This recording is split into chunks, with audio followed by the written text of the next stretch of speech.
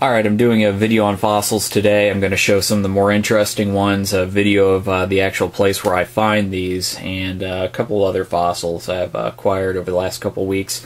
So first up is what I think is a Devonian fish, but there's mixed feelings about it on the fossil forum. So let me go ahead and zoom in a little bit.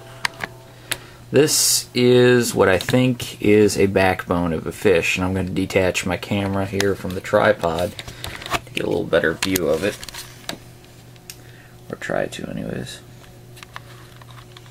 Pull it back. So that's what we've got here. They think it might be, I believe they said, a cephalopod. I have no idea what it is, but let me try to get my camera. That's the fossil. So moving on, show you a little video of where I found it, some stuff I found down there, and then we'll get to more fossils. This one could be nothing, but I found this in the bed towards the bottom of the stream. And there weren't any other rocks around that looked like this one. It's got kind of a matte finish on this side, smooth finish on this side. There was nothing like it that matched this rock anywhere around. So I kind of thought this might be something. I actually thought it was a piece of pottery to begin with, but it doesn't feel like it. It's definitely something. What the hell it is, I don't know. I was hoping the fossil forum would tell me, because it's got a weird structure to it. And smooth side, matte side, I don't know. You guys tell me what that is. If it's nothing, I'll chuck it in the garden. Alright, this is the stream I find all the fossils in. It starts up here and winds its way down into a valley a couple hundred yards downstream. So, I found a couple things yesterday I'll show you, and we'll look for some more. Yeah, we're getting a little deeper in the stream now, but these are some that I found yesterday. Not anything I really want to bring out, but you can see parts of shells in here. All kinds of... the camera going to focus. All kinds of stuff in there. Now, it's coming down this little ravine, or whatever you want to call it, and originally I saw this piece that I thought was cool. I don't know if I'm going to be able to get my camera to focus on that. See, that's a little bronchiopod sticking out there with its shell and all. Yeah, I was working at this rock trying to see what I could find on it. I might do that a little bit later. But then I looked over here, and there's a whole outcropping of some kind of creature. Now this rock, to give you a size reference, is huge. It weighs way more than me. And actually it's got another piece down here that's slowly washing its way down. I don't know what these creatures are. Various... it might be bronchiopods, I don't know. But they've got really long shells like that one. But as this top layer's wearing away, it's exposing them. Now this piece actually goes right there. But as you can see, it's just covered in these things. There's a bronchiopod there. A bit of shell sticking up. Some shell there. Some more shell. Half tempted to drag this damn thing up. This whole thing is a colony of whatever. There's another shell. Just a colony of whatever these things are. Whole mix of crap.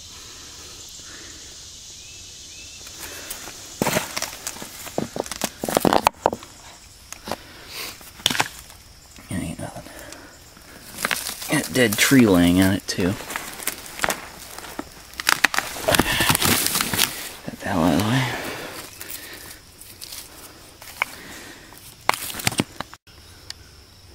I'm going to get a close-up of these things. Maybe somebody on the fossil forum will be able to tell me what they are.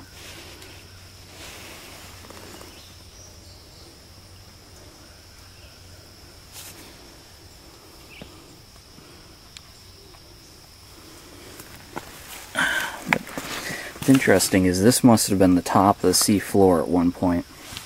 And below it you can see bronchiopod, but you also see little tubes where worms were climbing around, so that must have been below the surface.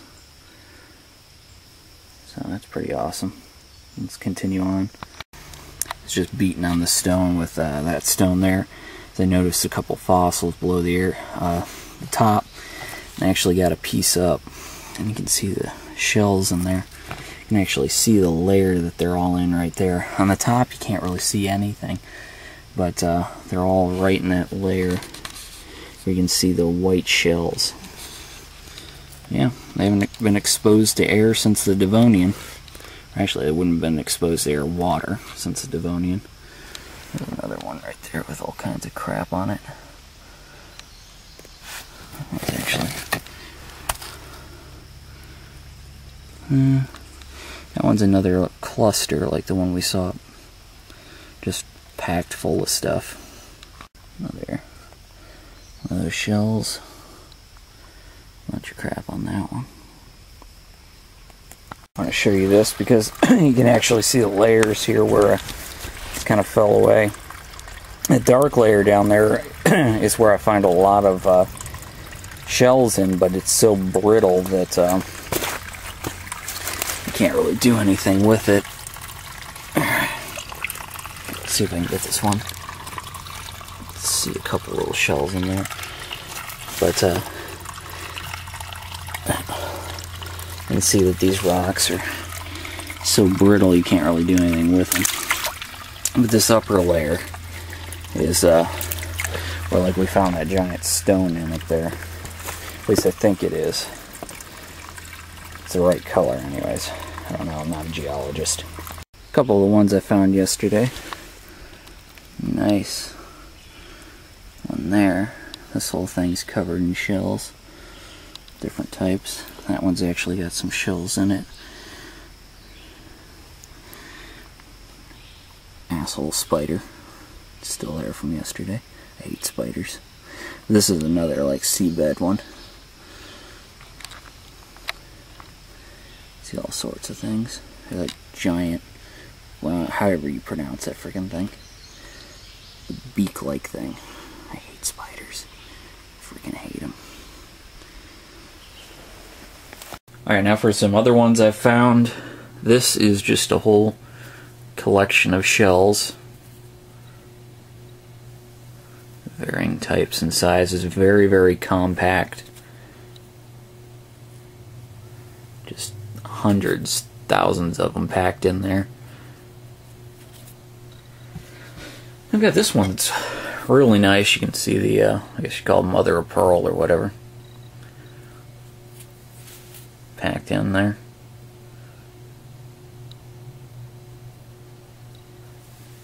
The stone's actually very brittle, so kind of have to be careful. There's a new, oh god, what do you call these? Bronchiopod.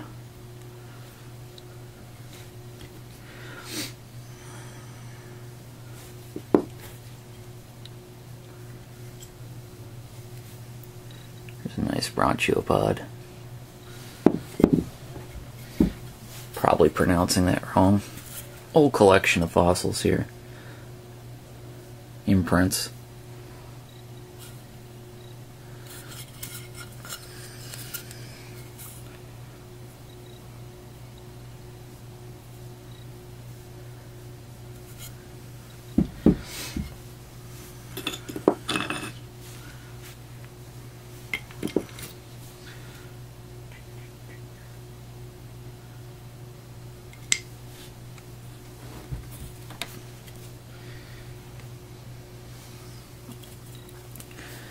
Bunch of different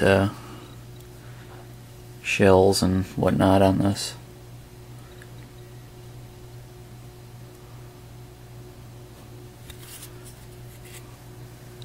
A couple on the other side.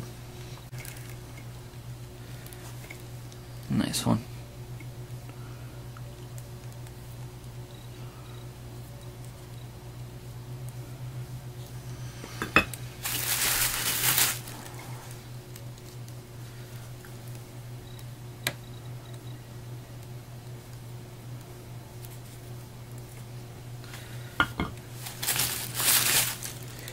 Here's an interesting one. Just covered. Actually, there's mud there.